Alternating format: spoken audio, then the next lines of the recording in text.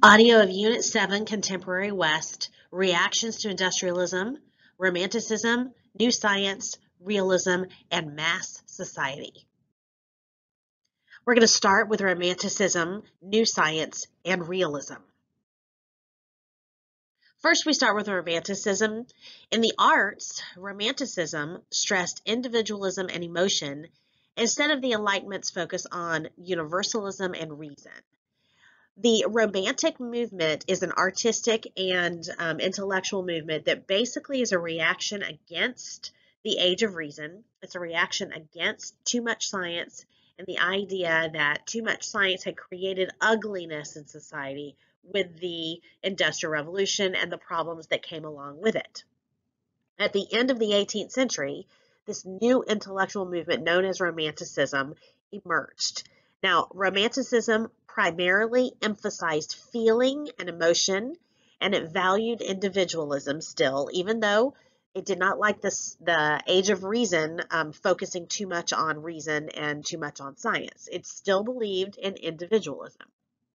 Romantic artists that were painters painted as a reflection of the artist's inner feelings and infused warmth and emotion into their paintings. But Romanticism goes beyond just the visual arts. It also is incorporated into music.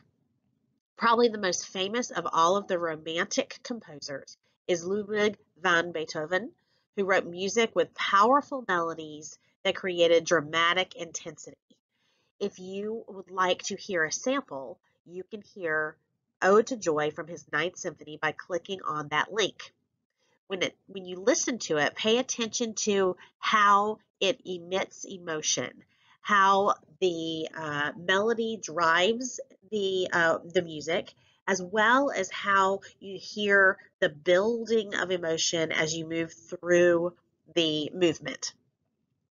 It's a very emotional piece, and oftentimes played in churches at Easter time, as well as at Christmas, to celebrate the power of God, the power of the Lord.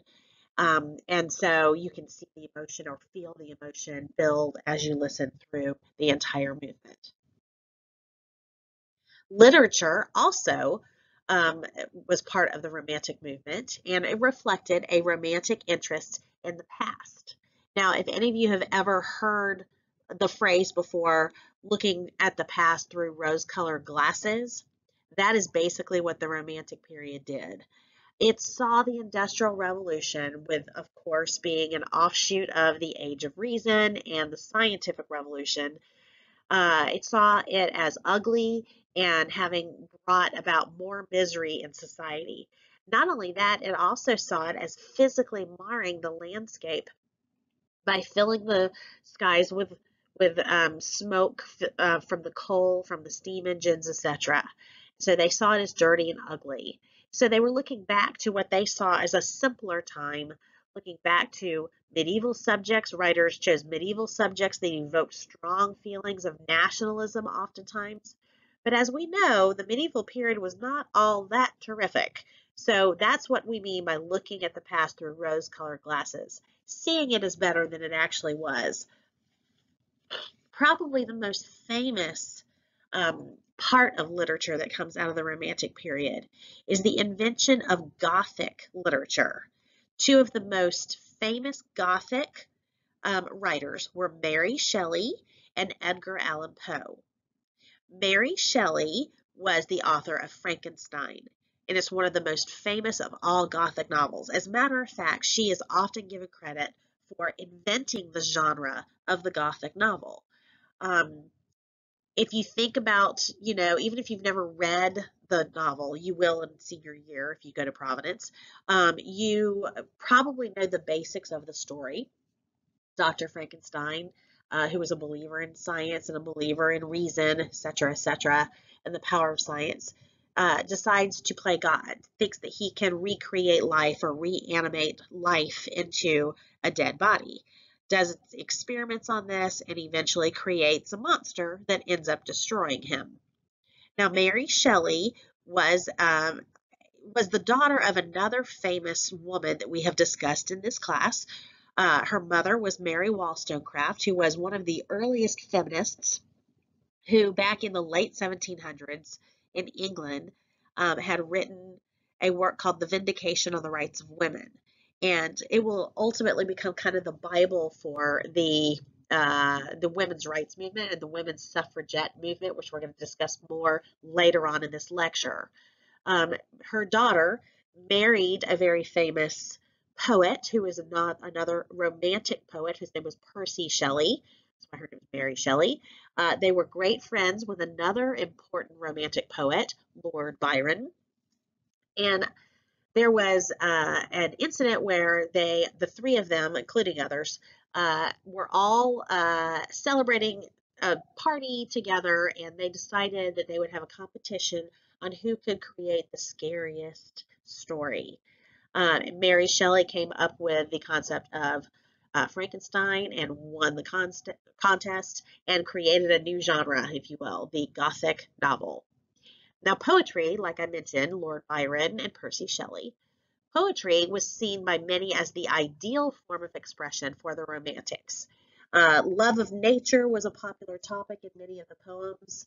Also, like I said, looking back to the past, the medieval past, looking back with rose-colored glasses, seeing it as better than it actually was. But we do see it also emphasizing emotion and not so much stressing reason and science. Now we also see another movement in contrast to Romanticism called realism. Now this is another artistic and intellectual movement. Artistic, realist artists were just that. They tried to portray things as they realistically saw them, rather than things that might have been from the imagination or emotions like the Romantics did. The rise of the new science with the second industrial revolution, which we'll discuss in a bit, encouraged writers and artists to create realistic works. This is more so as we get to the end of the 19th century, whereas the Romantic artists were more in the middle of the 19th century. So it's like the next generation of artists were doing, the opposites. Like I talked about before, the pendulum swinging back and forth between different movements.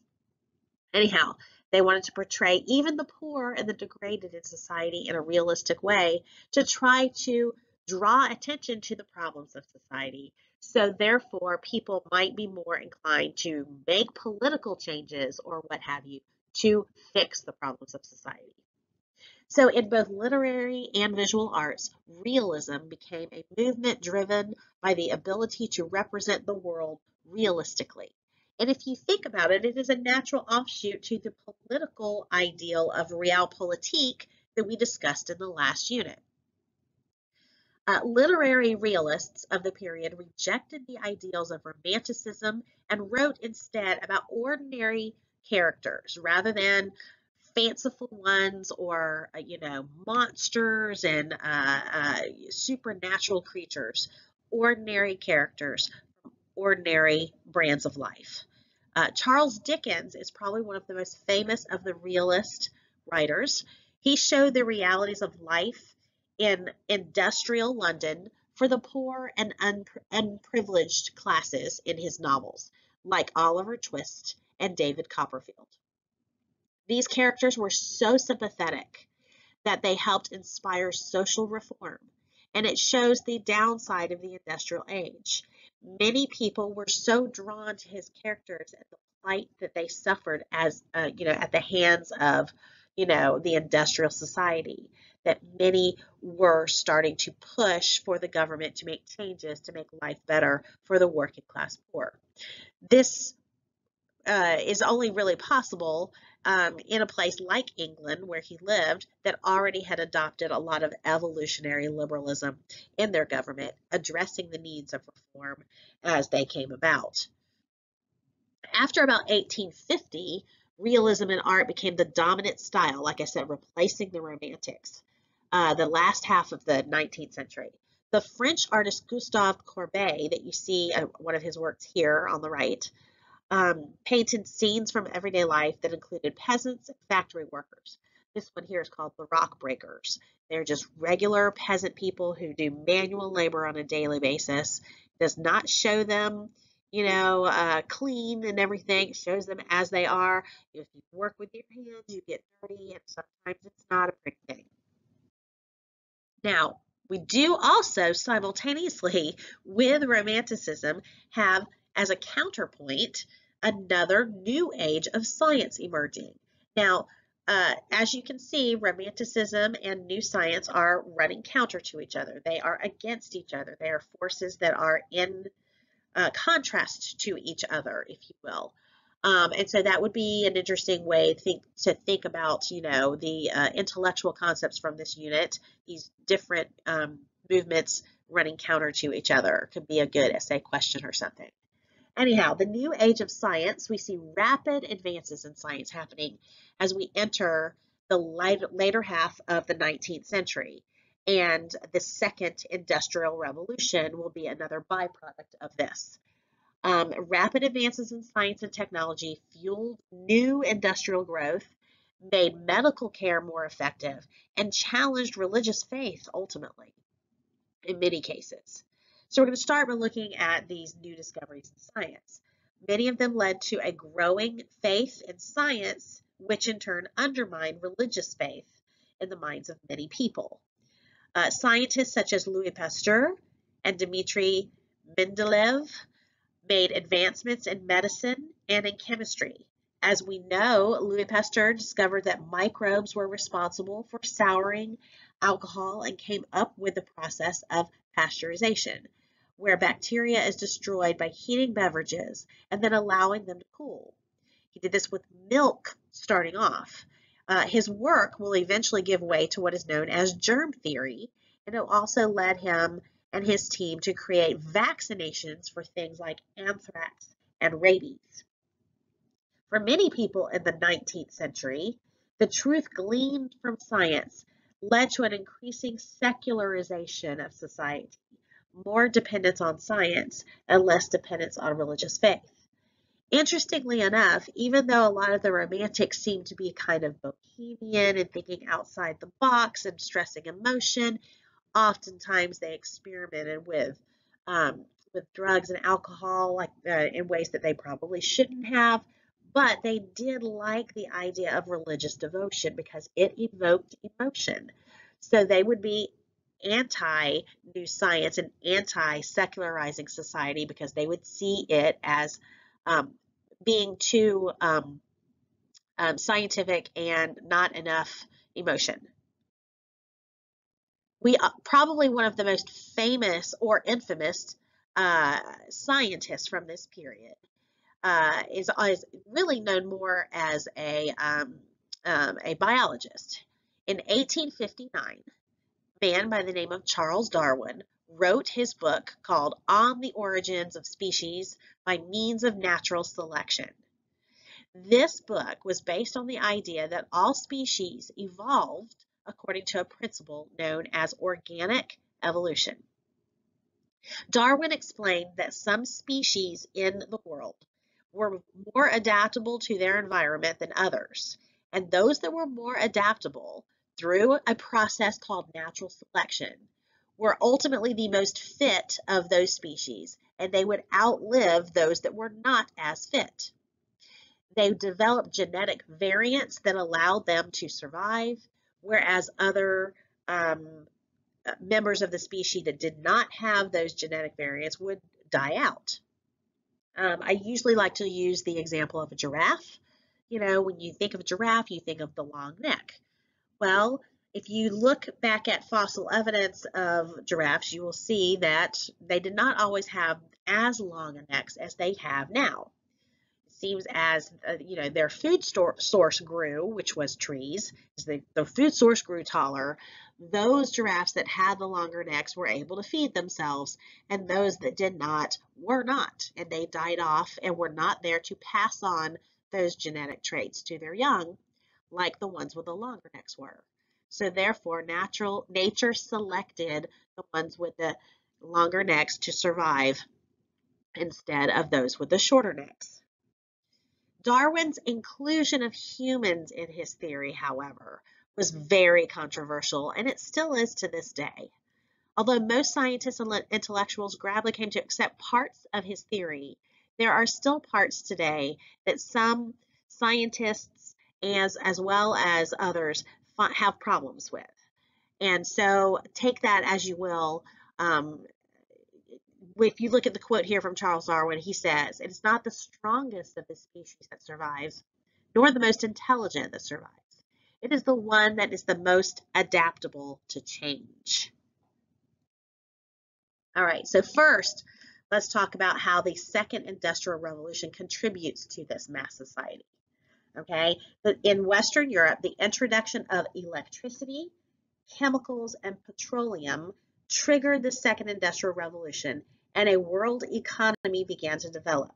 Okay, so if we look at the first industrial revolution that we covered in the last unit, that began in the middle of the 18th century, in England at least, and then spread to the continent by the beginning of the 19th century, okay, through the first half of the 19th century, we know that steam power was primary there. Steam power was dominant in most every industry.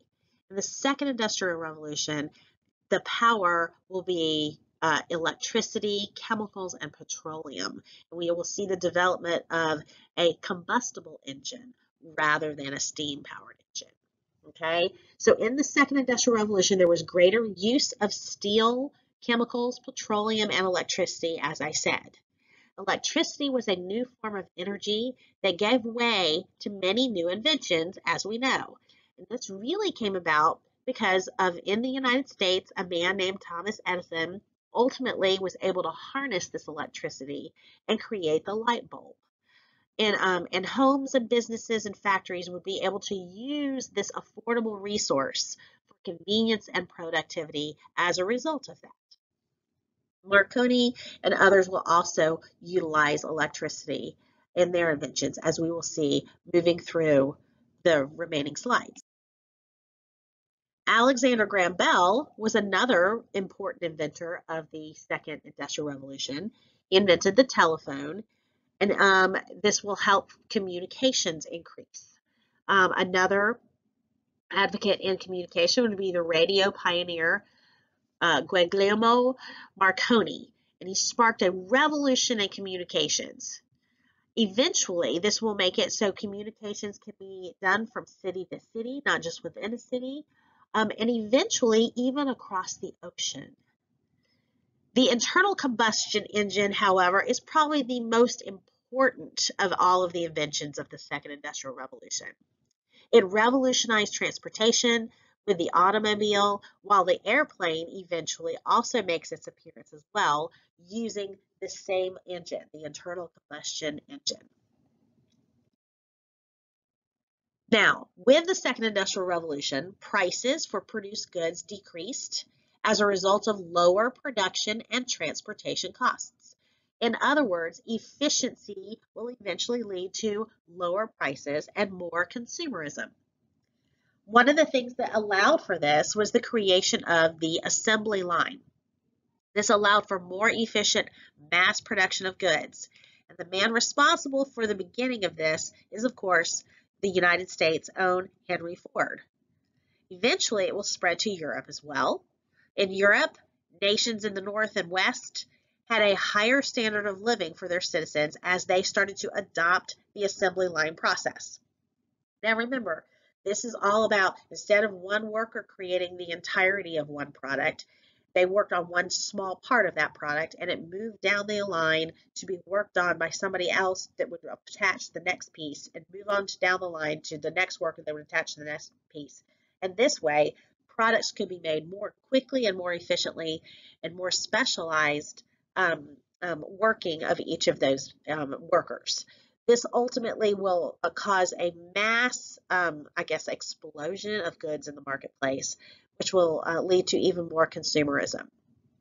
Now, as I said, in the north and in the western parts of Europe, a higher standard of living for citizens developed because they became more and more reliant on this new mode of production, while the southeastern regions of Europe remain largely agricultural and rural with lower standards of living, especially if one looks at Russia as well as the Balkans region. Now, Russia, as we know, is still behind when it comes to industrial production, and they will remain behind even as we approach the beginning of the 20th century and World War I. By 1900, however, over most of Europe as well as the United States, there was a true world economy that was occurring. Europe dominated this global economy by the beginning of the 20th century, but the United States will be quickly on their heels as we move into the 20th century, especially beyond World War I. Now let's start talking a little bit more about what happens uh, in politics as well as in economics as we move deeper into the 19th century. This is a period that is oftentimes referred to as the period of mass society and increased democracy. When we talk about democracy with this, what we really mean is giving more people the ability to participate in their government through voting. Okay, so democracy, people receiving the vote or giving them suffrage, giving them the vote. As more and more nations start to incorporate more and more people into the voting, as more and more nations build constitutional governments and create national legislatures, they eventually continue to lower the property qualifications for voting for those legislatures, eventually moving towards universal male suffrage. As that voting group increases in size, as it approaches, universal male suffrage, not women yet, but we'll talk about that more at the end of this lecture. We're going to see that many more socialist reforms will be put into governmental practice. This is one of the reasons why it is during this era of mass society, the last half of the 19th century, that we start to move away from the more classical definitions of, quote, liberalism and, quote, conservatism to the more modern day definitions of liberalism and conservatism. As I mentioned in the last unit, modern day liberalism and conservatism both have elements of socialism in them. There is no one party that does not believe that there shouldn't be some kind of safety nets for some people. They just differ on how much of a safety net should be provided by the government. And that is why we have the increase of what is known as mass society as we approach more universal male suffrage in these different nations. It does not happen in the same rate in all of the nations of Europe, however. Now, as we mentioned before, we have some changes that will also happen in the workforce as well as in social classes as a result of all of these developments in industrial society. This continues into the Second Industrial Revolution as well. Industrialization gave some a higher standard of living, but struggling workers turned to trade unions or socialism to try to improve their lives. Eventually, this will give way to some political parties adopting some social principles into their platforms to attract the votes of those people of the lower classes as they are given the vote. If your party wants to stay in power, they have to attract the new voters that are being given the vote, and the new voters want social reforms. Okay, especially as those voters are the working class. This, of course, does not happen overnight or at the same pace everywhere, but by the end of the 19th century, most of Europe had adopted universal male suffrage and constitutional governments. Most, not all. Not Russia, of course, not some of Southeastern Europe. The transition to an industrialized society was hard on the workers, as we've discussed in the last unit.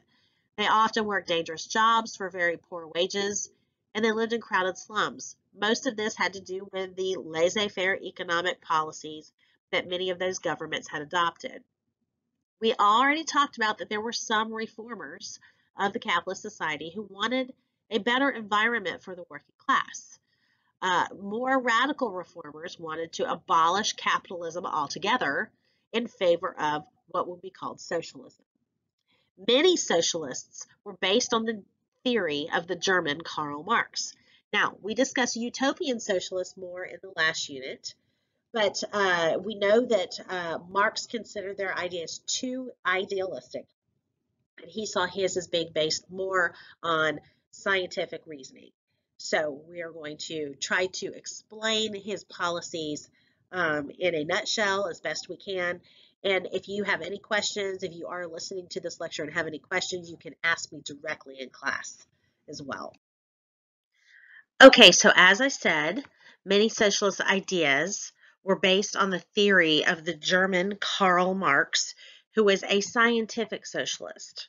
Remember, he and other later socialists like him felt that their ideas about socialism were based more in reality and based on science and history, rather than the earlier socialists, whom they called utopian socialists, thinking their ideas were too, well, idealistic.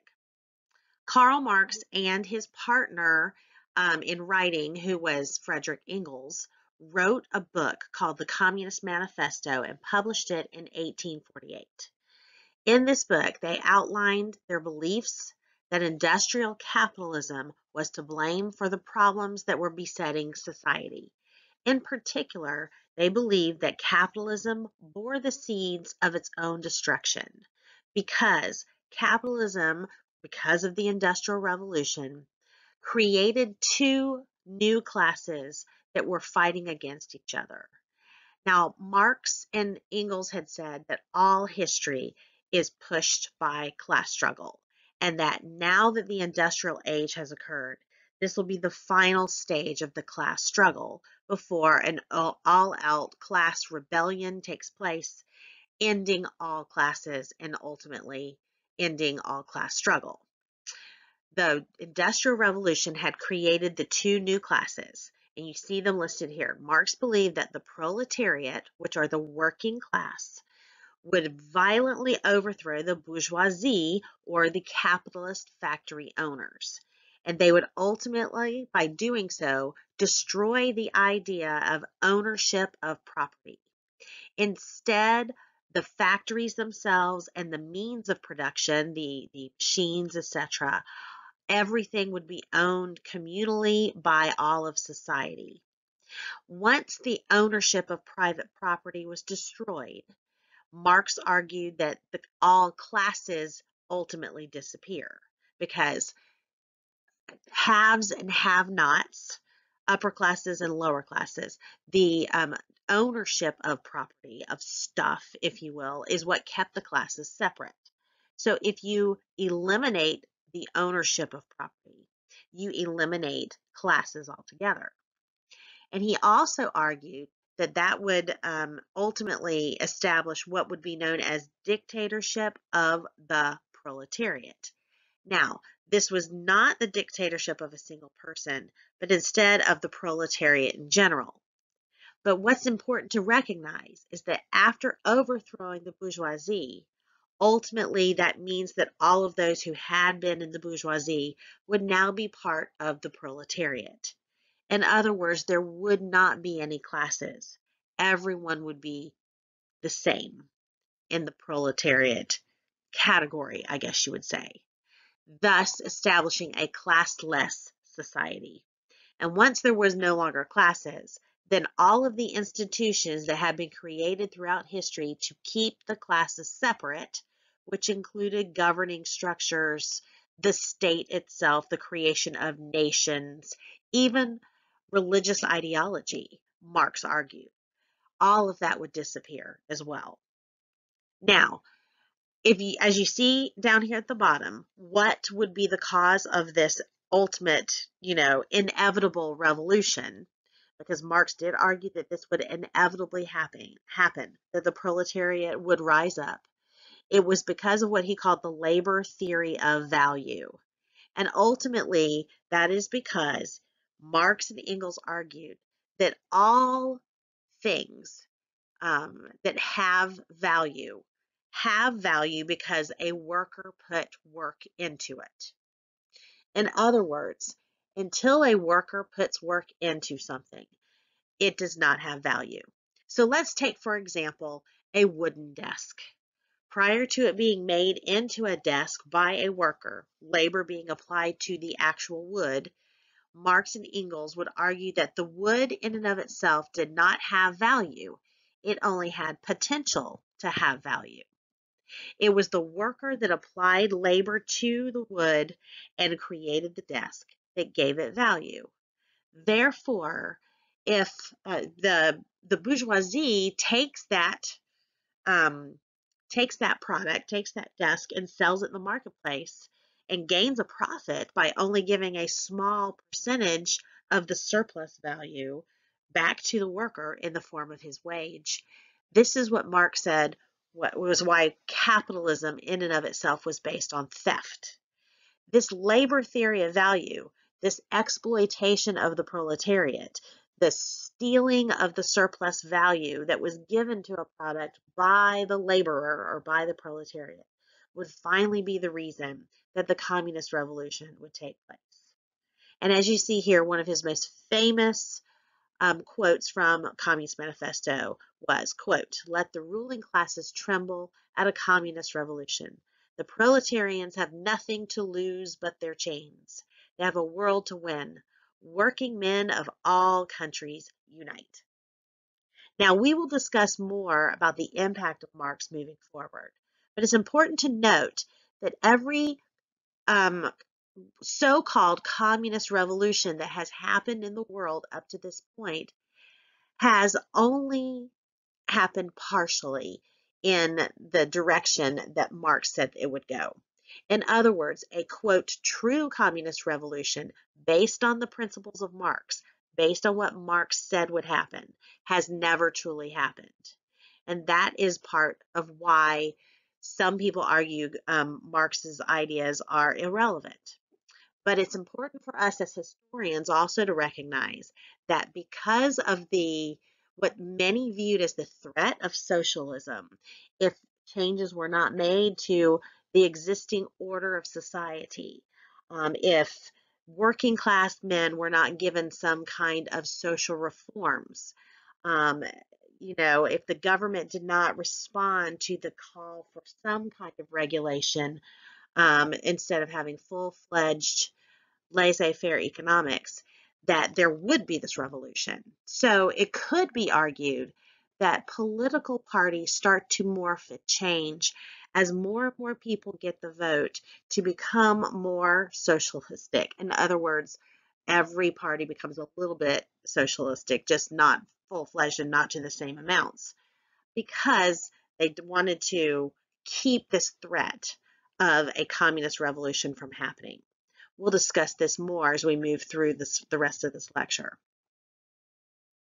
Now, in many European nations, working class leaders formed socialist parties based on Marx's ideas, but they were divided on their goals. Again, this shows you that Marx's ideas that he had in the Communist Manifesto were never fully adhered to. They might have adhered to some of his ideas, but not all of them. Okay, so here's the difference. Pure Marxists, like Marx himself, wanted revolution to happen, to defeat capitalism, to destroy capitalism, and to destroy the ownership of private property. While revisionist Marxists, okay, argued that political gains were the key to change. Okay, so revisionist Marxists were saying that instead of through revolution, that the real change could be made to the plight of the poor working class through politics. And this is what their goal was, to change the way the other political parties maneuver in order to have them incorporate socialist reforms into their agendas. Now, we will also talk more about revisionists as we move forward in other units, and we'll talk more about this later, in particular with Lenin in the communist revolution that happens in Russia in the early 1900s. Now, to improve their conditions, workers will start to organize into unions. And by organizing into unions, they do so to try to demand better working conditions, and they use strikes as their bargaining tool. And this ultimately works better for them than revolution. Now, this happens slowly because not all nations allowed for unions to organize right away. But eventually, by the time we get to the end of the 19th century, most all of the Western European nations, as well as the United States, allowed for unions to be formed so the workers could bargain collectively to get um, better goals and better reforms for them, guaranteed by the owners of the factories. Now we also need to discuss the new urban environment that comes about as a result of increased industrialization with the second industrial revolution. As workers migrated to cities, as we've discussed, happened since the beginning of the industrial revolution, local governments had to solve urgent public health problems. And again, this goes against true laissez-faire economics. The solutions ultimately, however, were necessary to allow cities to grow even more. So as people moved into cities in search of economic opportunities, jobs, European society became more urban. For example, Manchester, England, is known as Shock City because it grew so quickly, almost overnight, due to the cotton textile industry that the city planners could not keep up with the demands for housing and for public sanitation and for police force, and ultimately they had to do a lot of backtracking to fix the problems that were created there. Reformers, however, were able to urge local governments to try to improve conditions in the cities, although it would be a slow process from the get-go. But ultimately, there will be some improvements made, sponsored by local governments, and then eventually national governments moving forward. Improved housing, improved water condition, and sewage systems led to a safer living environment. Now, again, this would mean government regulation of certain industries, including building housing and building factories and building the sewage systems and those kinds of things. So this, of course, goes against complete laissez-faire economics, but it was a response to the needs that manifested themselves due to the Industrial Revolution. And again, this is why we say that more social reforms would be enacted into governments as more and more of the lower classes, eventually the workers, get the vote in these constitutional governments. Improved living conditions will enable people to live in close quarters without getting sick because they have better living conditions. And cities such as London and Frankfurt were able to accommodate larger populations. This is why they start building tenement structures that build up rather than out. Okay, and eventually we'll have things like skyscrapers in many industrial centers. Now, the social structure, European society was comprised of three broad social classes from the get-go, upper, middle, and lower, if you will. And now we see those upper, middle, and lower classes are a little bit different than they had been prior to the industrial age. Okay, first of all, the elite class, which used to be the nobility, was now made up of wealthy bankers, industrialists or factory owners, and merchants. This minority became leaders in the government and in the military. They became leaders in the legislatures, like the British Parliament. They were the ones that were elected to the House of Commons by others just like them. So the elite class now is no longer really the traditional nobility. Instead, it is the capitalists, it is those bourgeoisie who have become the main business owners due to the industrial age. Okay, they have moved up from where they had been the middle class before. Now they are the elite class. There are still traditional nobles around, but they don't really have the influence that they once had. And therefore, we don't really consider them the elite class anymore. Now, below the bourgeoisie, if you will, are the traditional middle class that we have like today. Okay, there are several groups, however, in this middle class. First of all, there's a lower middle class that consisted of small shopkeepers, traders, and prosperous farmers. These would be like today the small businessmen. Okay, they can't compete with the big businessmen, the big businessmen with the big companies, the big banks and big companies, like the Ford Motor Company, if you will. But they are small businessmen that own their own businesses still. Okay, below them, in the middle part of the middle class would be the white collar workers, okay, including traveling salespeople at the time, bookkeepers, secretaries, and these again were between the lower middle class and the lower class, okay. These would be people like today, doctors and lawyers and those kinds of people. Although incomes varied, goals, values, and lifestyle opportunities were similar among the middle class Europeans, even though there might be different levels of middle class. Now, the working class were the lowest class in this new social structure.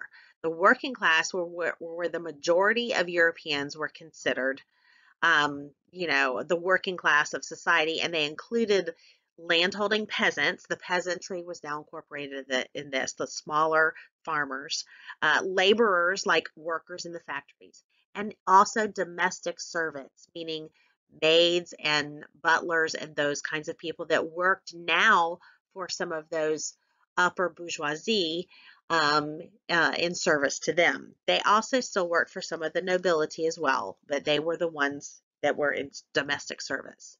Uh, there were improved working environments for this working class as we move deeper into the 19th century and approaching the 20th century. This was facilitated by more by buying power and better social conditions. Ultimately, as they were able to form unions and bargain collectively with the owners to give them better wages and better conditions and those kinds of things, they became more productive. And when they were more productive, the entire company was more productive. The factory owner made more money, so he felt more comfortable paying higher wages, and thus those people could then purchase more of the products that they could make. It was interesting because before a lot of these folks could not afford the products that they were making, that they were working on, and now they could. Again, this is all a byproduct of the second industrial revolution, and in particular, when the workers were allowed to unionize. Now, what about women?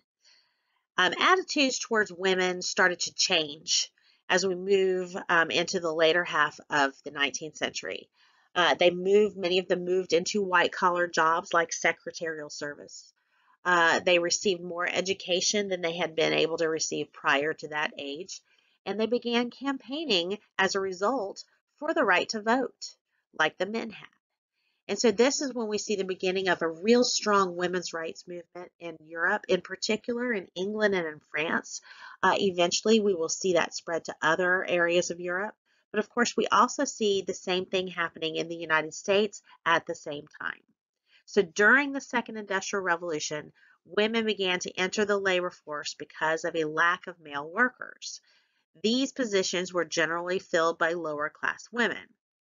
In the 1800s, marriage was the only career available to most women, although advances in economic conditions ultimately by the 1850s will change that. Now, advances in economic conditions will lead to a decline in birth rates also. So there will be less children that were available for work, but ultimately women will benefit in the long run from changes in attitudes towards them taking these kinds of positions.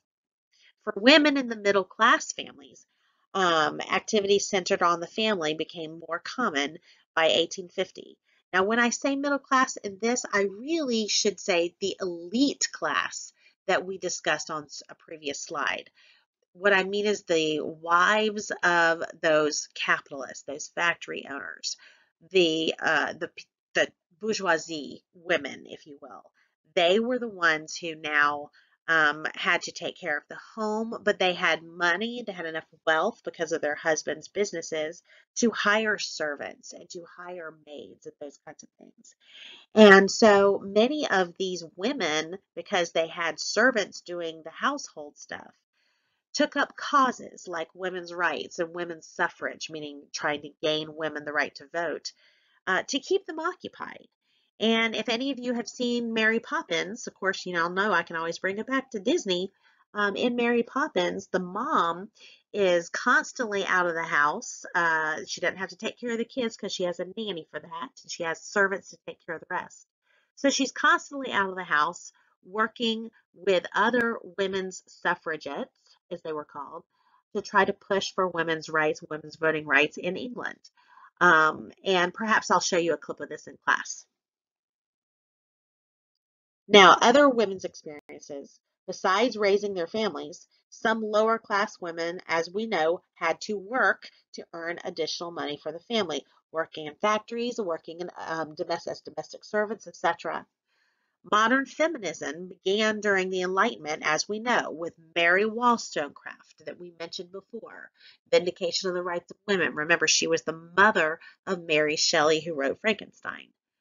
But during the 19th century, women started to argue for the rights to divorce and to own property outright. In the medical field, women such as Amalie Svetting, Florence Nightingale, and Clara Barton transformed nursing into a professional occupation. So women, but instead of just being, quote, assistants to doctors in the medical field, they actually formed careers. The career of nursing really begins full-fledged by Florence Nightingale with her actions during the Crimean War. You see a quote by Florence Nightingale here. Nursing is an art, and if it is made to be an art, it requires an exclusive devotion as hard a preparation as any painter's or sculptor's work. For what is the having to do with dead canvas or dead marble compared with having to do with the living body, the temple of God's Spirit? It is one of the fine arts. I had almost said the finest of fine arts. What Florence Nightingale and Clara Barton did for nursing is they transformed it. Florence Nightingale, who was an army nurse during the Crimean War, noticed that more men were dying of infection after the war than they died, directly of wounds they received in the war on the battlefield. And so she determined that cleanliness really is next to godliness. And if nurses could help keep the wounds clean, keep the bedding clean, keep the bandages clean, there was less likely for infection to set in and for death to result because of that. So this will transform the nursing profession. It becomes more of a professional occupation for women from the middle of the 1800s on. Now, in the 1840s and 50s, as we just discussed before, women began to demand more and more political rights, and they believed that suffrage was key to improving their overall position in society. Now, remember, the word suffrage just means given the right to vote. In 1903, one of the most infamous women suffragettes in England, Emmeline Pankhurst, founded the Women's Social and Political Union in Britain and used unusual publicity stunts to draw attention to her cause. She was often thrown into jail for her actions. She would chain herself to the gates in front of Buckingham Palace. She would chain herself to the gates in front of the Parliament building. She would cause, a closing of streets because of protests that she was founding. She would, you see her in this picture here being hauled off by the Municipal Police Force of London. They're known as the Bobbies. And she did this to draw attention to the cause. Others that followed in her footsteps would even go on hunger strikes. They'd be thrown in jail and they were refused to eat. And if they died, the authorities thought that would be a bad message to send. And it would ultimately blow up in their faces. So instead, the authorities started to try to force feed these women, which drew even more attention to the cause.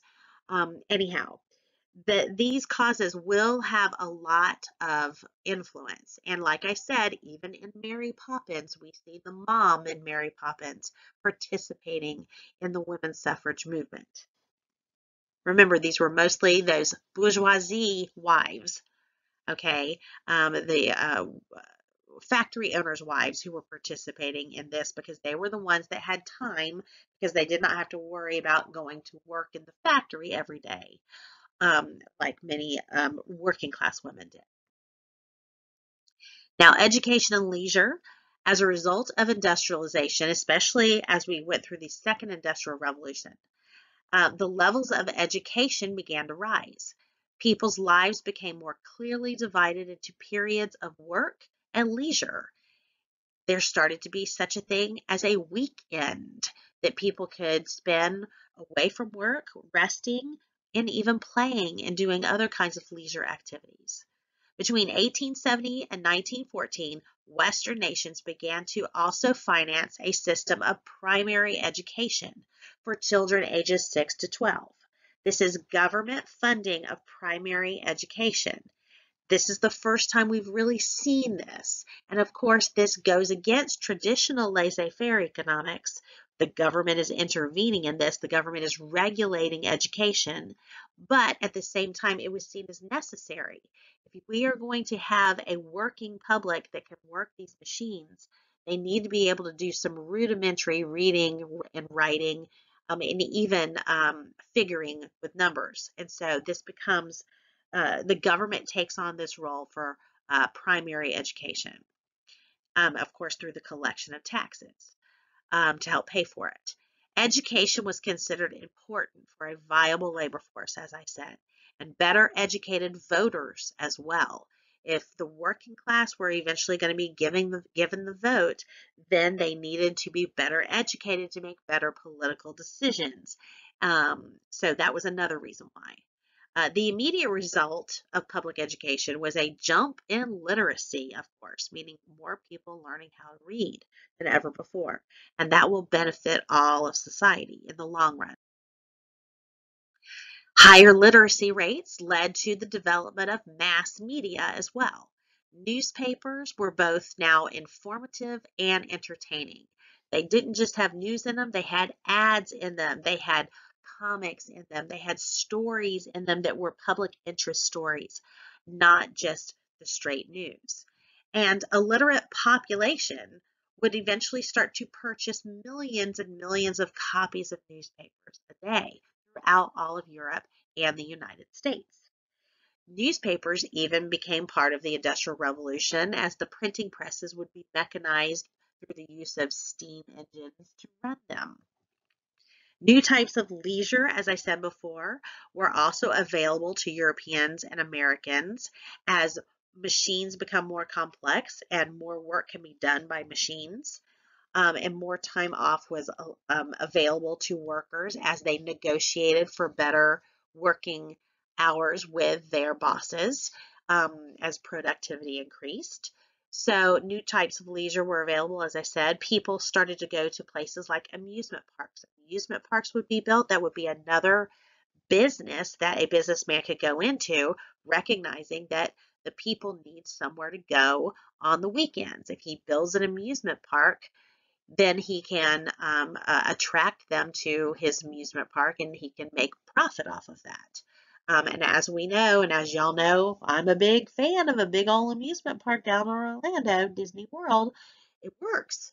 People went to amusement parks, they went to dance halls, they went to and also went to participate in organized team sports. Sometimes they didn't just participate in them, they just watched them. Professional ball games, baseball in America, of course, is part of this, rugby and cricket and those kinds of things in England, etc. So leisure and sports. Some of you were asking about when they had the development of, sports becoming a real thing, and it is during this second industrial revolution that happened. Leisure time was now clearly defined as separate from work, and the leisure time was at the ends of the week, the bookends of the week, if you will. Sunday at one end of the week, Saturday at the other end of the week. Leisure time was also more passive in nature, and people paid to attend leisure activities. Even things like shows, um, opera, the penny opera for the lower working class people, rather than the traditional opera. But even we start seeing the beginning of things like moving pictures, starting off with silent pictures, of course, silent movies, but eventually the movie industry as well will be born out of all of this. The desire for more leisure activities for the working class. Now, Western Europe and political democracies, where we're going next, the growing prosperity of all after 1850 during this second industrial revolution will contribute to the expansion of democracy in Western Europe.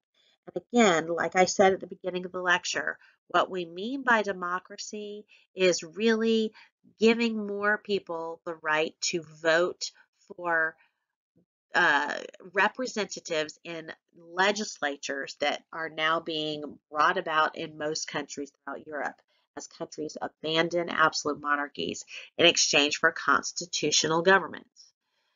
In the late 1800s, political democracy, meaning giving folks the right to vote, was spreading. More and more people were given the right to vote throughout Western Europe. And eventually, most European nations by the end of the 1800s had universal male suffrage. These laws were passed, giving all men the right to vote. Again, Emmeline Pankhurst and others like her are still pushing for women to get the right to vote, but they will not really get the right to vote until after World War I. Political parties also started to form to try to get those new voters' votes as elections would be held. And something known as ministerial responsibility became the dominant political entity, okay, especially in England and other constitutional governments. Okay, now what ministerial responsibility means is where the cabinet minister, in the case of the British Parliament, it would be the head of Parliament, the Prime Minister. Okay, but the cabinet minister bears the ultimate responsibility for the actions of their ministry or department. They're responsible to the voters first rather than to the monarch. And this is a real change in the way governing will happen throughout the Western world. Now we know that Great Britain has had evolutionary liberalism, which we discussed in an earlier unit, where members of both political parties, the more liberal party, or known as the Whig Party, and the more conservative party, known as the Tory Party, vied for political power. They were the ones running for office in the House of Commons, and whichever party had the majority at any given time had ministerial responsibility. They dominated and they were able to push through their initiatives. It's kind of like um, in our Congress here in this country, whichever political party has either control of the Senate or the House of Representatives, whichever party has the majority, they have a lot more influence to get things done that they want to get done. However, what we need to remember about evolutionary liberalism in the British government is this. Both of these parties recognized the need for reforms to take place. They just differed on how many reforms and how quickly, but they both did recognize the need for reforms. For example, just like we have here, the more liberal party, the Whig Party, wanted to vote for more widespread social reforms as more and more of the lower classes were given the vote. They knew that in order to stay in the majority position in the parliament, that they needed the support of those workers that were now being given the vote. The things that the workers wanted were social reforms, such as unemployment benefits and forcing the business owners to recognize that they need to have pension plans put in place for them, etc. But that does not mean that the Tory party did not recognize the need for some reforms too. They did. As a matter of fact, the Tories even sponsored bills that gave more of the working class the vote, hoping to win over their votes. If we give these people the vote, perhaps they'll vote for our party. So because both parties were willing to make reforms, we know that England did not have as much revolutionary upheaval pushing for these kinds of reforms as other nations did in the midst of the 19th century. Now, what about other areas in Western Europe when it came to political democracy or bringing in more people into the political arena through voting? In 1875, after the fall of Emperor Napoleon III, he had to abdicate his throne after he lost the Franco-Prussian War in 1871. Remember, the Franco-Prussian War was the last war that Prussia fought to gain all of Germany, to create the German Empire through that German unification movement. A few years after that, French will try a republic once again. So this will be the third republic in France, and they will rewrite the Constitution once again. Okay, the new government was established with a president and a legislature that was made up of two houses, and you see how it's outlined right here in this picture: an upper and lower house legislature elected by universal male suffrage. The president would be chosen by the legislature for a 7-year term. And the Third Republic was really seen as a compromise because universal male suffrage to elect the upper and lower house of the legislature, but the legislature itself chooses the president instead of the people. That was seen as a compromise from what they had attempted to do in the Second French Republic, as well as in the First French Republic. And ultimately, this Third Republic will be a lot more successful and last a lot longer. It will last 65 years, which is long in France because France seems to change their government every, once every decade or so, it seems. Now, what about in Italy? Well, Italy, as we know, had emerged by 1870 as a united national state with a constitutional monarchy based in classical liberalism because it united around the nucleus of the smaller Italian city kingdom of Piedmont. But the disparity of wealth in Italy and widespread government corruption in Italy led to a weak centralized political system. And so that will ultimately cause problems for Italy moving forward in their stability. Also, we see economic problems and military weakness continues as we approach the 20th century. This is one of the reasons why Italy, prior to World War I, decided to join the alliance with the Central Powers, which was Germany and Austria and Italy, and eventually Turkey will be added to that as well, instead of the Allies. Now, this will change as the war goes on, but Italy was very concerned with their location in Europe, in the center of Europe, the central southern part of Europe, and they were worried if they didn't have a powerful friend behind them, like Germany, if you will, that ultimately they might be overrun, if you will, by the more strong Western powers of like England and France. So they hedged their bets and joined with the Central Powers. After only 1 year of fighting in World War I, however, Italy will switch sides, and in 1915 they will join the Allied powers. We'll discuss this more when we get to World War I, but just kind of keep in the back of your mind that Italy was in a weaker political position. They had a lot of government corruption, they had a lot of economic problems and military weaknesses, so they are not a strong, stable state.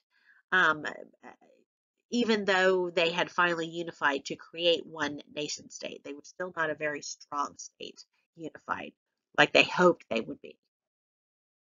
Now, what about in other parts of Europe? We see that in Central and Eastern Europe, the old order of doing things kind of seems to still be in place, meaning the old conservative style government, classical conservative style governments. Although Germany, Austria-Hungary, and later Russia, those three are part of Central and Eastern Europe in the old order, many of them do institute elections and the creation of parliaments or national legislatures. Real power still remained in the hands of the emperors and the elites in these nations. So, for example, Germany first. In Germany, the government had been established by Otto von Bismarck. As we know, he was the architect of German unification. And once Germany was unified, he continued to be the right-hand man of Kaiser William I, who was the German emperor. And he set up a two-house legislature that ultimately he controlled. Although the Reichstag, as it was called, the German legislature, was elected by universal male suffrage, okay, the emperor still maintained political power by controlling the military and the foreign policy. So the legislature did not have any power to control the military or to control foreign policy. And because the economy was geared so much towards the military as it had been when it was just Prussia still, that means that the legislature did not really have the power of the purse either. So this is why the emperor still had a lot more of traditional classical conservative authority, even though there was a legislature technically. By the reign of, after William I, by the reign of his son, William II, from 1888 to 1918, Germany had the strongest military in all of Europe, and they were the biggest industrial powerhouse in all of Europe. They had eclipsed England or Great Britain as the biggest industrial center in Europe. And the conservative forces with William II in charge thwarted the rise of democracy in Germany, allowing for more people to actively participate in government. So even though male voters would elect the Reichstag did not have as much influence as a people's representative body as it would in other Western countries. So that's what we mean by democracy not blooming as much in Germany. In the Austro-Hungarian Empire, as it's now known, the emperor, Francis or Franz Joseph, largely ignored the Austrian parliament and governed by imperial decree, just completely ignoring what the Austrian parliament was trying to advocate that he do. And ultimately, he had control over the armies and he had control over the economy. So again, like we kind of saw in Germany, the legislature in Austria was kind of weak as well, was not able to keep the king from doing what he wanted. Ethnic problems also threaten the stability of Austria. There's a lot of anti-Semitism going on in Austria at this time, meaning anti-Jewish problems going on, the attacks on Jews throughout society, etc. And this will threaten the stability of Austria as well. There's also ethnic problems with the fact that, as we know, Austria is still a polyglot empire, a multi-ethnic, multinational empire. And there are still areas of the Austrian Empire that are pushing for their own nation. Okay, nationalism is still an issue. In Hungary, remember they had a dual monarchy in Austro-Hungarian Empire. We talked about that in the last unit. In the Hungarian section of the Austro-Hungarian Empire, the parliamentary system worked a little better, worked more like the parliament did in England, although it was dominated by the nation's landholding class because they did not have universal suffrage. Now, what about in Russia? Russia is where we really see problems. Nicholas II became the Tsar of Russia in 1894. He will be the last Tsar in Russia, as he will be the one that falls in the midst of World War I when the Russian Revolution takes place. But before that, he was, of course, the Tsar, and he was committed to autocratic rule in this large nation. Like his father before him, Alexander III, he believed that he needed to rule with an iron fist.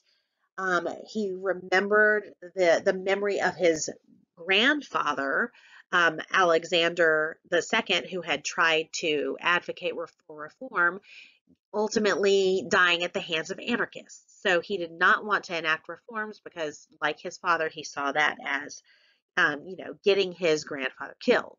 So Russia had started the industrialization process, but it was halted with the death of Alexander II, who had started trying to do that. As I said before, when he was assassinated, that kind of came to a halt by Alexander III. It's still at a halt by the time Nicholas II becomes the Tsar. Some were now demanding more reforms and political power. By 1905, there was actually a demonstration just trying to push for more of a say in government, maybe the creation of a national legislature. This took place in St. Petersburg, which was, of course, the capital city of the Russian Empire. And the Russian armies were told by the Tsar to disperse the crowd. Well, they took that to mean that they should shoot at people in the crowd. And it ended up with hundreds dying. This was a bad um, look for the Tsar. It looked as if he's, of course, attacking his own people because he kind of did. And it ultimately will hurt his image with the public. Tsar Nicholas II, after his image was hurt by what happened in St. Petersburg, ultimately there were many who started to push for him to make some real reforms in the government and let go of some of that absolute power that he had. So he ended up having to relent and permit the establishment of a national legislature called the Duma. Now, this was also in part to the fact that simultaneously with this St. Petersburg massacre happening, Russia ended up going to war with Japan over territories in Asia. And within a couple of years, by 1907, Japan had soundly defeated Russia.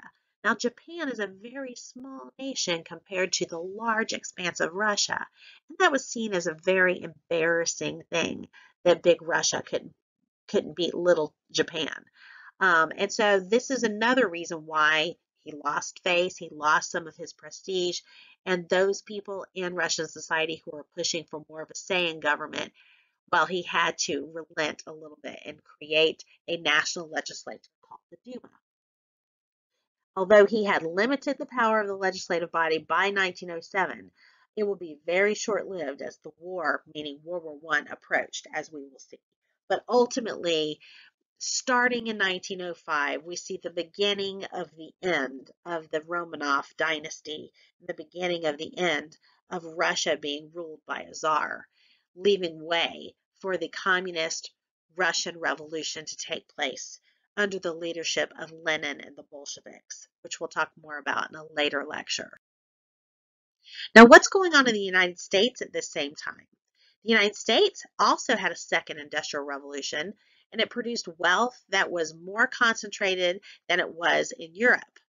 In the United States, the Civil War had destroyed the Southern way of life, and new amendments to the U.S. Constitution protected civil liberties of African Americans. Between 1860 and 1914, the United States switched from a farm-based economy, as it had been, to an industrial economy. But still, the majority of the industrial factories were in the northern part of the United States. The populations of urban centers soared, however, and by 1900, there were 3 American cities that had over 1 million inhabitants, and that was saying something.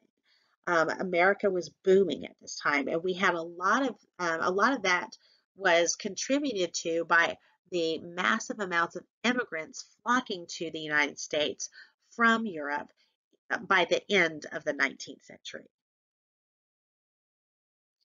Around the turn of the century, around 1900, America became imperialistic and started to acquire territories abroad.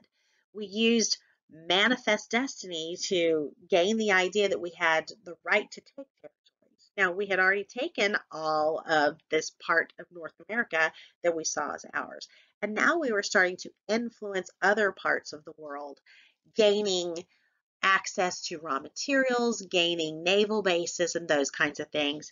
And so we became a major mover and shaker on the world stage as a result of that. European nations were doing the same thing at the same time, and we'll discuss this in a later unit, this imperialism, new imperialism unit. American forces ultimately will move into Hawaii and depose Queen Luikalani um, and in Hawaii and acquire that as a territory. We also will acquire territories from the vanquished Spanish that we defeated in the Spanish-American War, taking Guam and Cuba, as well as the Philippines. Now, international rivalries have to be discussed when we talk about this as well. This is going to be the precursor leading up to World War I.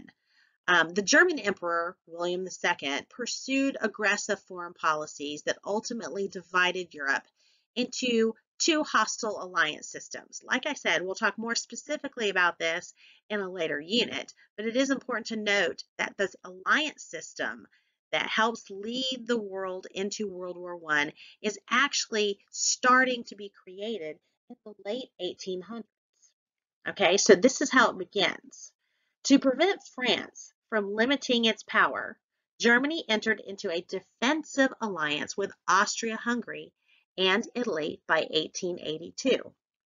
This coalition would be known as the Triple Alliance and will eventually be known as the Central Powers during the war. Now, just so you know, they will also add another nation for a while. It will be the Ottoman Empire. So it will be the Quadruple Alliance eventually. But then Italy drops out of it by the first year of the war and the end of the first year of the war, and they join the Allied powers. So it's back to being three. Okay, there's one. In 1890, Emperor William II of Germany actually fired Bismarck. Now remember, Bismarck had made sure that Germany was unified, had made sure that William II's father, William I, had all this absolute power as the emperor of this really strong Germany. But when William II came to the throne, just 2 years after taking the throne, he was a little bit of a punk and he thought that he didn't need Bismarck's help. Okay, so he fired the smartest guy in the room, in other words, and said, no, thank you very much. I'll take it from here and do it on my own. Ultimately, he took control over Germany's foreign policy, was something that his father had left to Bismarck, who was a much better diplomat, okay, than William II was. And ultimately, William II will act very aggressively. Germany acts very aggressively to try to take territories throughout the world during the imperialism phase that we'll discuss in a later unit. But in 1894, William II ended the treaty Germany had with Russia. Now, Germany had had a treaty with Russia, and that was ended because William II did not see it as benefiting Germany and ultimately broke ties with Russia. Now, this will prove dumb in the long run because eventually Russia is going to enter the other alliance on the other side of what will be World War I. So now we have seen in two separate units a division between Russia and Austria, first of all, in the middle of the 1800s because Austria did not come to the aid of Russia in the Crimean War. And now we see Germany and Russia um, um, ending their treaty. Okay, so the two sides are starting to form. Now, how in the world does, the other side form? Well, by 1907, France, Great Britain, and Russia had actually formed the alliance known as the Triple Entente. Now, the way this happened was very, very strange because, as we know, Great Britain and France have hated each other for centuries. They have been fighting wars against each other for centuries. They are always rivals and they have always hated each other. It is so improbable that they would ever form an alliance that it's almost laughable. But this shows you how aggressive William II, Emperor of Germany, was. He was acting so aggressively, challenging both British dominance in North Africa and French dominance in North Africa, and he was acting like a big old bully, saying, I'm going to take this territory, and what are you going to do about it? Great Britain and France, who hated each other, actually were both of them more concerned with German aggression than they were with each other. So they formed a begrudging alliance with each other just because they had an enemy in common. They were more worried about an aggressive Germany than they were about each other. Now that's saying something about William II and his being a punk, if you will, and being an aggressive punk. Russia, of course, since they had been abandoned by Austria and abandoned by Germany now, they had no friends. And we know that they were suffering after fighting a war with Japan and losing. And Russia was in a very precarious position, not being fully industrialized either. And so Great Britain and France recognized that if someday war did happen with Germany, their common enemy, and Germany is connected to Austria, Hungary, and Italy, that it might be good if they had an ally that was on the other side of those central powers, of those in the Triple Alliance. The Triple Alliance powers are all in the central part of Europe. Russia was to the east of those territories. So it would make sense that if a war happened, if Great Britain and France were on the western border of Germany, Austria, and Italy, and Russia was on the eastern border, that would force the Triple Alliance to have to fight a two-front war rather than a one-front war. Okay, so even before the war happened, by 1907, the two sides were in place. The two opposing alliances of the Triple Alliance and the Triple Entente had become more divided and less willing to compromise at the beginning of the 20th century. This is a setup for World War I. What about other international rivalries? Well, there was a crisis going on in the Balkans region.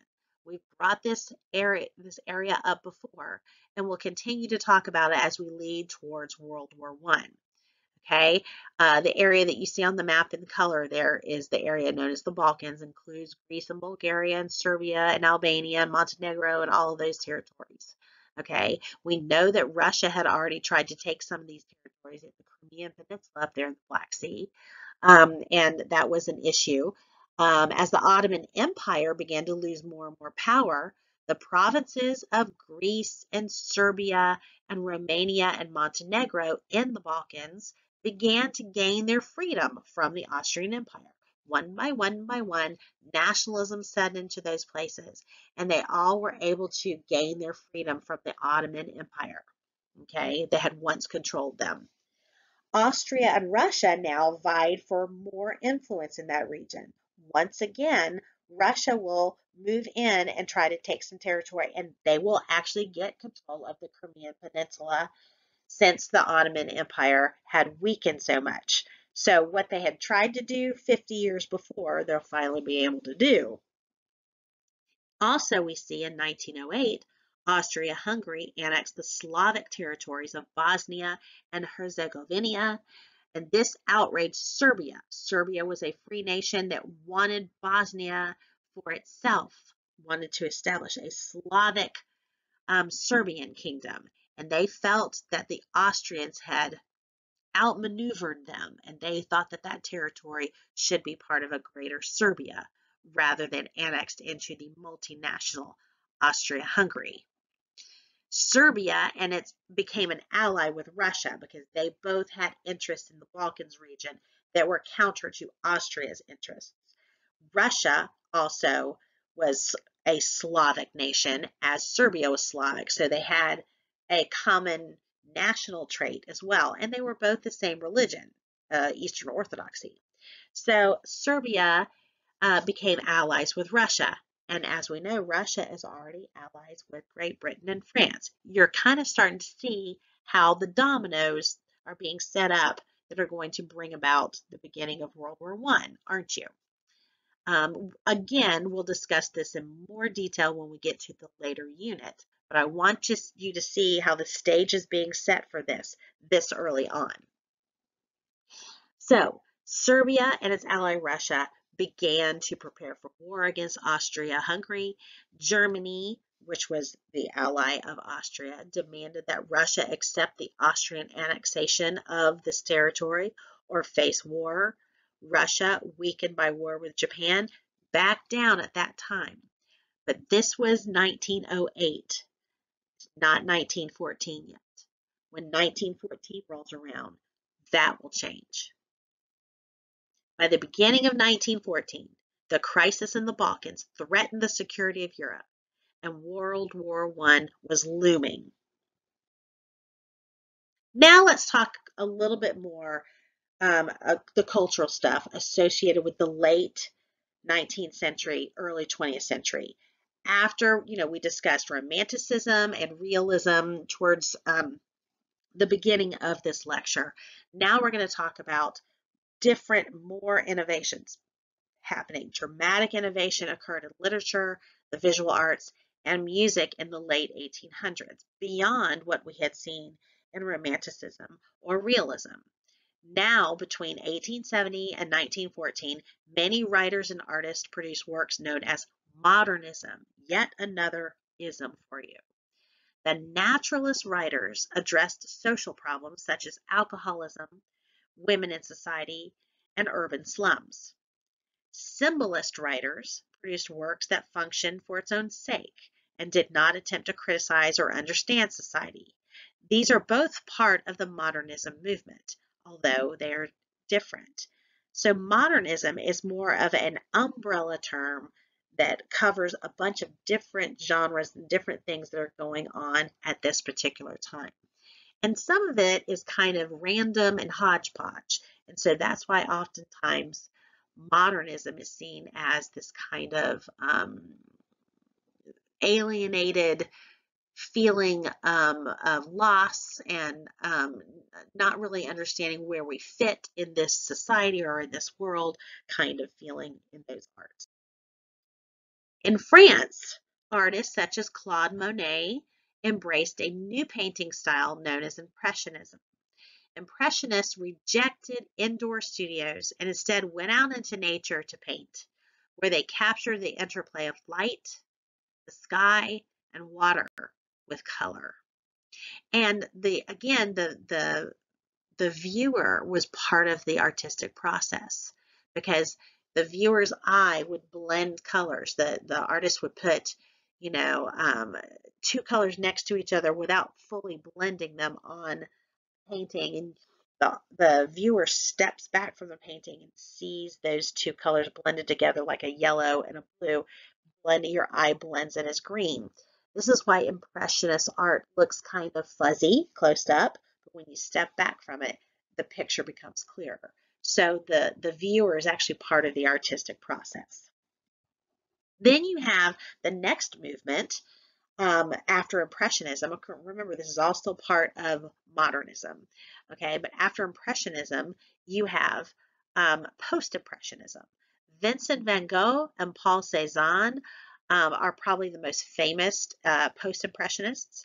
They used color and structure to express mood in a form known as Post-Impressionism.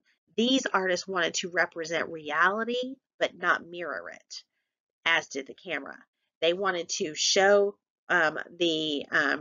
reality with structure and mood rather than with mirror images of things. Okay. The Spaniard Pablo Picasso was another one who painted in a new style using geometric designs to recreate reality. So he's trying to not mimic reality, not mirror reality, not represent reality, but to recreate it in his own way using geometric designs and color. This modern style of art is called Cubism. Modernism influenced architecture as well, and skilled builders will continue to innovate when it comes to how buildings will be built. Some of the most dominant ones were Louis H. Sullivan and Frank Lloyd Wright of the United States, who created buildings that were clean-lined and functional. In actuality, right here in Florida, we have a whole area of Frank Lloyd Wright buildings. The campus of Florida Southern University down in Lakeland, Florida, is all built by Frank Lloyd Wright. All the buildings are built by Frank Lloyd Wright. If you're ever interested in going and visiting a college and seeing some really cool looking buildings. Now, in music, the quote, modern sounds of Stravinsky's Rite of Spring caused a near riot in Paris when this ballet was performed the first time. They were upset by the new sounds and rhythms of the performance. Um, the story of the ballet, was part of it. After various primitive rituals celebrating the advent of spring, a young girl is chosen as a sacrificial victim and dances herself to death. But the way that Stravinsky scored the ballet, it had lots of atonal sounds in it, and it was not pushed by a melody that was like a hook that people could leave humming. It was not like, you heard with the Romantic period that was driven by melody. Instead, this was disturbing and caused the rhythms and the sounds were so odd to the ear, and as well as what was being performed on stage, that people nearly rioted in the streets after this happened. They hated it so much. What's interesting is this Rite of Spring has become really, really, popular as a, example of this time period of the culture of modernity. Um, in 1987, a recreation of the original 1913 choreography from the opening scene can be seen by clicking on that link, Rite of Spring. But you may be familiar with some of the music from it if you've ever seen the original Fantasia from Disney. Again, I can always bring it back to Disney.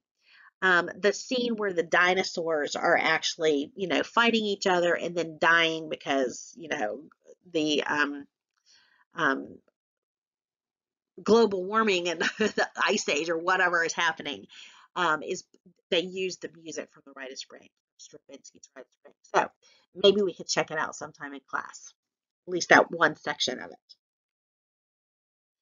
Uncertainty will continue to grow. Scientific discoveries in this period had a profound impact on how people saw themselves and their world. And they kind of take these new ideas, especially in chemistry and in physics in particular, will kind of set the idea of natural laws that we talked about since the scientific revolution, kind of set them up on their head a little bit. At the end of the 19th century, people like Marie Curie, or Madame Curie as she was sometimes called, yes, a woman, how about that, challenged the accepted view that the universe existed independent of its observers. She did this with her discovery of the element, that the element radium gave off energy in and of itself. Her experiments with radium will eventually give way to radioactive materials that could be used for any number of things, powering things, but also to eventually be weaponized and used for warfare. Her experiments with radium ultimately led to her death. She died of cancer because radium causes cancer, it's radioactive. Um, they didn't know that at the time, but she did a lot of advancements that do advance science a great deal. Um, Probably even more influential will be the German-born scientist, physicist, Albert Einstein. Okay, Albert Einstein provided a new view of the universe with his theory of relativity, which stated basically that space and time are not absolute, but are relative to the observer. You see here a quote from him: reality is merely an illusion, albeit a very persistent one. Now, I don't expect to be able to explain all of the theory of relativity to you, but here it is in a nutshell, okay? Basically, he was not arguing that natural laws didn't exist, okay? He wasn't going completely against what Newton had said. There were natural laws that govern the universe. I mean, if we can understand what those natural laws are, we can figure out why the universe moves the way it does. But what he did say is that the natural laws that govern the universe are not constant to every place. They're not exactly the same in every part of the universe. In other words, they're relative to where they are in the universe. For example, using the natural law of gravity to explain this. The gravitational pull here on Earth is different than the gravitational pull like on the moon. Okay, so somebody can weigh 100 pounds here on the Earth, but they weigh less than that on the moon because the gravitational pull is different. Okay, so it's not really that they weigh differently, but the gravitational pull, which is translated into how much they seem to weigh in that system, is what's different. So the natural law of gravity still exists everywhere. It's just not consistent and exactly the same everywhere. Instead, it's relative. That's what we mean by the theory of relativity. And he also explained this, of course, in his famous equation, E equals mc squared. Energy equals mass times acceleration squared. Now, probably one of the more influential and infamous guys who comes out of this modern era is really with the advent of things like psychology. A doctor from Vienna named Sigmund Freud asserted that human behavior was actually strongly determined by past experiences that a human being experiences, but also by internal urges that they are born with. So we are not just byproducts of our past experiences, and we're not just byproducts of our internal urges that we're born with. We are instead a mixture of the two together. Freud determined this by using a method known as psychoanalysis, in which he had a patient probed deeply into the patient's memory for healing purposes, using initially hypnotism. Through hypnotism, he could get the patient to tell him things that they didn't remember telling him once they woke up, things that they didn't remember even happening to them perhaps in an earlier period in their life. And so this unconscious mind was seen to be where the real person resided. And this is what he referred to as the id. The unconscious mind was where the biological urges, such as desire and aggression, our urges that we're born with, that are part of us that we can't really control with our conscious mind, they are part of our unconscious mind, and they seek out pleasure and avoid pain. Okay, the id, the unconscious mind, Freud would argue, is where our, quote, true self lies. But then there are two other parts of the human psyche besides the id. There is then the ego. The ego is where our reason resides, our ability to reason. And our reason tries to restrain the impulses of the id that would be unacceptable to other people or to society. Okay, our reason. But then there's another part of our psyche, the conscious mind, or the superego. Okay, the superego and the ego are actually both part of the conscious mind. Okay, the part that we recognize when we're awake or not dreaming or not under hypnosis. But the ego is the reason, and the superego is what we call our moral center, our moral conscience. The values that are adopted from our family and from society and from our culture. These enable a person to tell right from wrong. Their conscience, like Jiminy Cricket, let your conscience be your guide. Okay. It's almost as if you've seen those cartoons before where, a person has a little devil on one shoulder and a little angel on the other shoulder. And the angel and the devil are trying to tell the person what to do. Okay. Well, the little devil on one side, that would be the id. Okay. Trying to say, hey, do this, do this. This is what you should do. This is what feels good. This is what you should do. This is what your urges say to do. Whereas the angel is the superego saying, no, that's not morally right. You can't do that. And your ego, your reason, is your head in between that has to listen to these two. Okay. Ultimately, Freud said the ego and the superego, since they are part of the conscious mind, they actually repress the id. They force it underground and they force it deep into our psyche into our unconscious mind and repress it. And therefore, we are always repressing our true selves, is what he would argue. And we can only unlock our true selves through psychoanalysis to better get to know why we do the things we do. Anyhow, you can take that with a grain of salt, but that is the best way I have to explain it. All right. Now, extreme nationalism, as we will discuss, moving up in the next 2 units with imperialism and leading up to World War I. In the late 1800s, extreme nationalism was reflected in the movements of social Darwinism and anti-Semitism. In the 1800s, many Europeans became fiercely nationalistic, and they used social Darwinism to justify the strength and wealth of nations to seize territory abroad. It was seen that if a nation has industrial capacity, has a military might, has the wealth and wherewithal to take a territory from another country, then they have the right to do so. Might is right, if you will. And those countries that were not fully industrialized, that were not fully modernized, that could not defend themselves technologically against them being taken over, well, then they deserve to be taken over. This is what social Darwinism was. This was not what Darwin originally said, but this is social Darwinism, and this was actually brought about by a social scientist named Spencer, who took the ideas of Darwinism and applied them to society, saying those societies that control technology, meaning industrial technology, have the right to take over those that don't. Might makes right. And this will become problematic moving forward into the 20th century, as we will see in the next couple of units.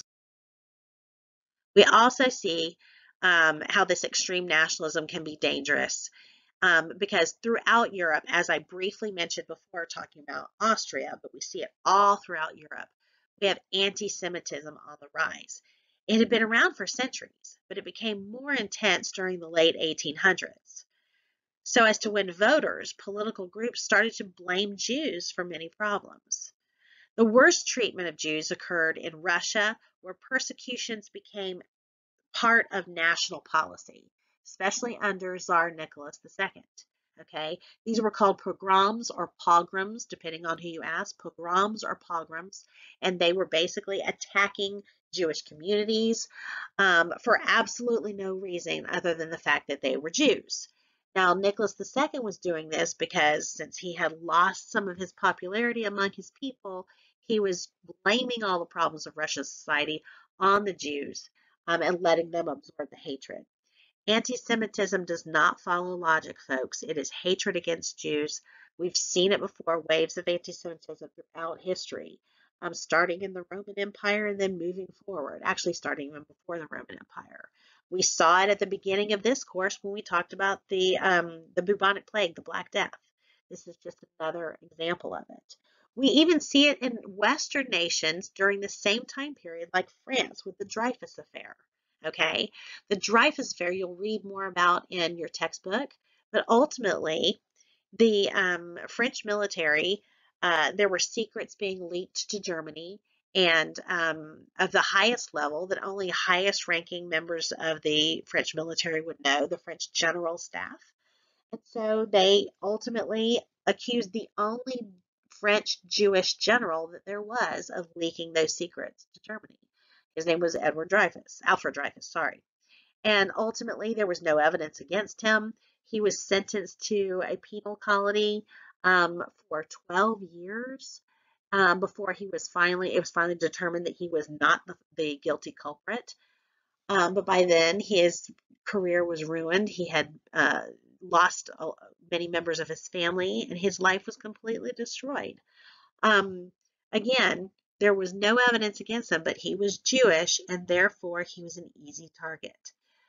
Ultimately, these kinds of attacks against Jews, these anti-Semitic attacks against Jews, led to a group of people inspired by nationalism, of course, to form a Jewish nationalist movement called Zionism.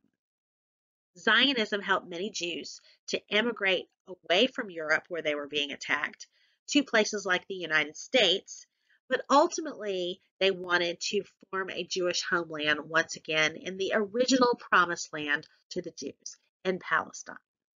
Now, the nation of Israel, okay, will not actually be created until after World War II, okay? And there's still troubles in this area to this day because those Palestinians that have been living there for several centuries by that point did not want to give it away. So there's still struggles over this area still to this very day. But the father of Zionism, the founder of this Jewish nationalistic movement, Zionism is Jewish nationalism. Okay, like I said, he was Theodor Herzl. He's the one who was the father or founder of Zionism, and he's often cited as the founder of the state of Israel, even though it will not be officially founded until 1947 after World War II, and it is established by the United Nations. More on that on a later lecture. Thanks.